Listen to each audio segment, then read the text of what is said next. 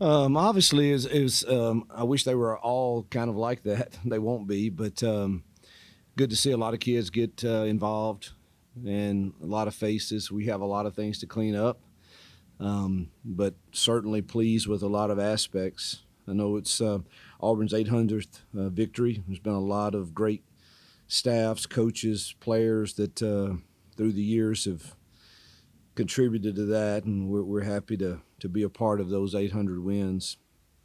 I think we're only the 13th program in FBS to have that, so it puts you among the elite. Can't say enough about our student section. I mean, they stayed. They're here 2 hours before the game when we get here, and they stay to the very end. And our band and cheerleaders and student section, they're incredible, and obviously our fans are always incredible. And so 5 newcomers with a receiving TD, most team passing yards in an opener. It should have been more. We had some drops and two bad decisions by our quarterbacks. Solid day. I thought defensively we were okay. Too many penalties, and I think DJ would agree that we miss a line too many times.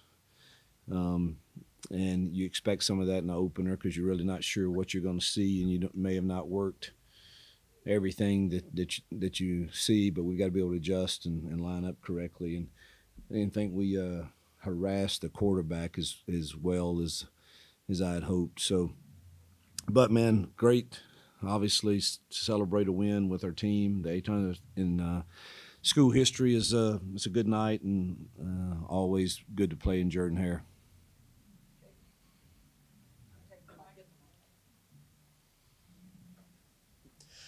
Coach, just the 5 penalties tonight for your team in total, and the 2 turnovers were late in the fourth quarter when the game was out of hand. Was this the type of clean football you wanted to have in week 1, or were you, Yeah, I thought offensively, I didn't want the 2 turnovers. That still irritates me. Doesn't matter what group you're with. We work that constantly, and it's what we do on Mondays every day offensively. Every Monday is ball security Monday, and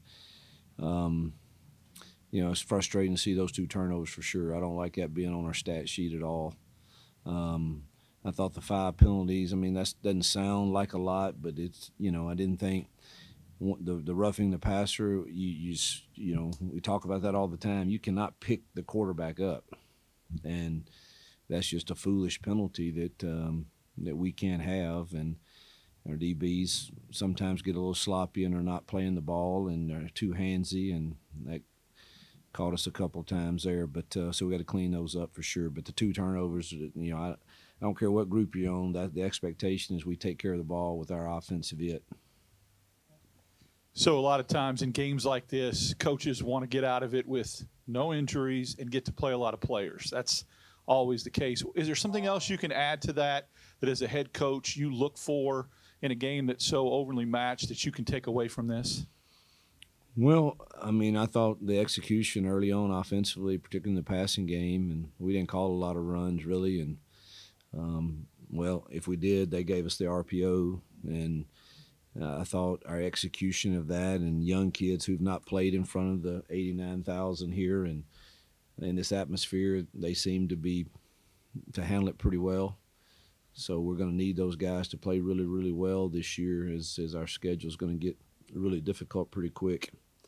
I need to watch the film and see kind of Peyton's got to clean up a few things too, and that frustrate me. And the thing is, he knows better. We missed a wide open spot right on 3rd down. That is his first progression, and he knows that, and I've got to get him to where that doesn't happen. Those are going to be critical 3rd downs in coming weeks. And he needs to get himself protected in the RPO game, and he knows how to do that. And that's a little frustrating when, he still threw a touchdown, but he's going to take a shot in coming weeks that's not going to be very pleasant. Coach, a lot of offense tonight. But do you feel like you maybe got out of this one without showing much on tape? Obviously, it was a a 60-40 run pass ratio in favor of the run. You know, is that indicative of what we can expect moving forward? Or 60-40 to the run. I'm sorry, pass heavy. Oh no, I would like to be the exact opposite, truthfully. But you guys that have listened to me, I don't care.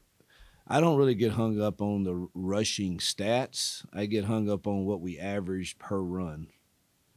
Because, I mean, we can sit here and say, hey, we rushed it 60% of the time and only averaged 2 yards because we're running into bad boxes and stuff. That's not who we are.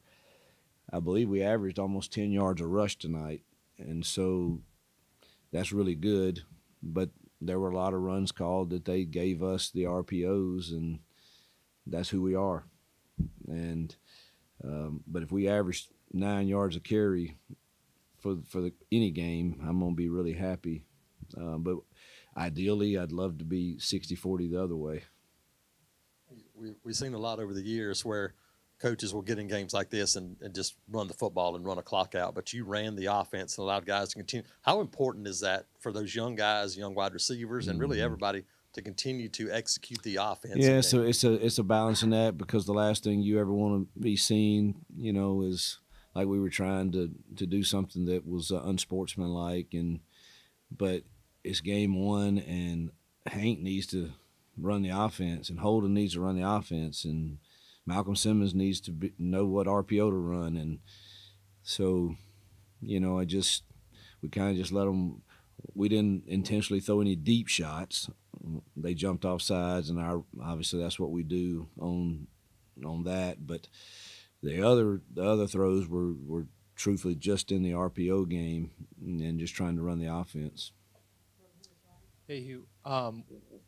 Malcolm, Perry, and Cam all get in the end zone tonight. As someone who hit the recruiting trail hard specifically to upgrade at the receiver position, how satisfying was it for you tonight to see all three of them make an impact? It was really satisfying, and I enjoyed they're just young kids, man, and they just are enjoying playing and going through the experience, and it's fun to see them. And you know, I thought Dre set a good tone for that room, and Robert is those two are really good leaders. And yeah, obviously we've talked about how talented those young kids are, but I didn't, you know, if I could have dreamt it up and said, hey, I'd love for all three of them to score, that would have been really nice. I don't know that. I had a feeling that Cam would, because I knew we could take some shots with him. Wasn't sure that we could get all of them in the end zone, but it's really nice to see that they were quite excited for each other too, which I love.